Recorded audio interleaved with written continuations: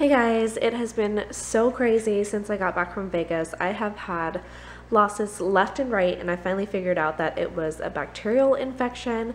So what I'm going to try now are some steps that were provided by Sean Litrakis, and this is supposed to really help with the deaths and potentially cure the infection. So I'm going to try that along with a couple of other steps to see if I can fix the issue in my tank. So the first thing you want to do is remove any shrimp that show signs of infection, and that includes shrimp that are pale in color or cloudy, shrimp that have white, green, yellow, brown growth in or around them, and shrimp that are missing or have broken legs or antennae. So I took these two out. These are the only two males in the tank, and they're paler than the females, of course, but I'm just going to take them out just in case. They are very active still, and they don't look sick, but they are a little bit paler than the rest. So I'm just going to quarantine them just in case.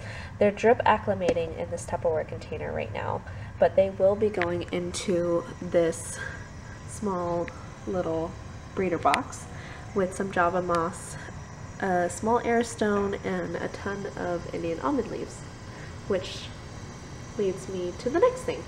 So the next thing you want to do after removing your sick shrimp is add a ton of Indian almond leaves into your tank. So I had already had one Indian almond leaf. That's actually this one leaf right here. I cut it up into a ton of smaller pieces, but this has been in the tank for about a month, and then I added another piece that I cut up, which is still soaking at the top.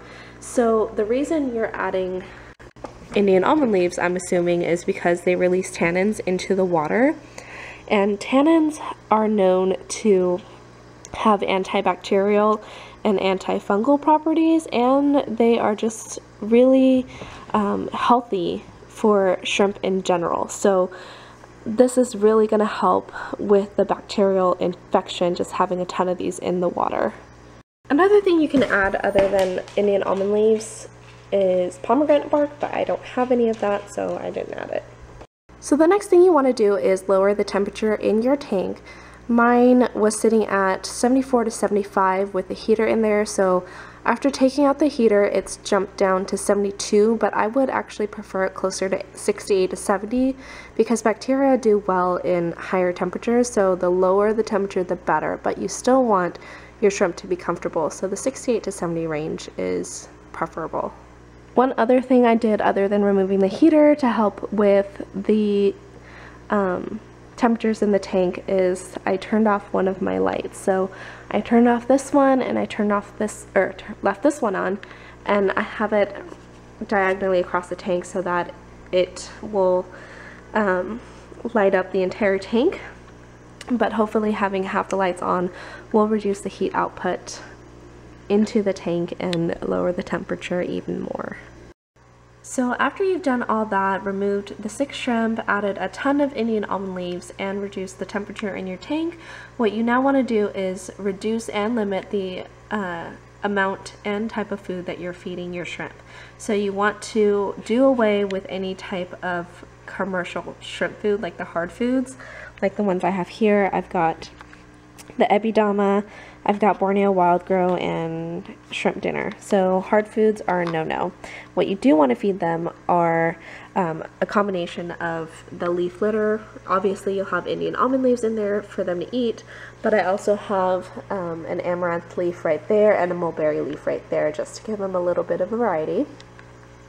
And then you can also feed them SL Aqua Snowflake, which is a great leave-in food because it also grows biofilm on it if the shrimp don't get to it. So you can actually leave it in the tank and it'll grow stuff for your shrimp to eat. And the other type of food that's okay are the pollen type foods, which are basically powdered foods. So this is the Chi Ebi, and I've got beta-glucan and Bacter AE right here. So these are okay to feed your shrimp. What I'm doing is I am only going to feed them alternating types of these powdered foods every 2 to 3 days. So I was feeding every 1 to 2 days, and now I'm gonna space it out to 2 to 3 days just to kind of follow the less feeding rule.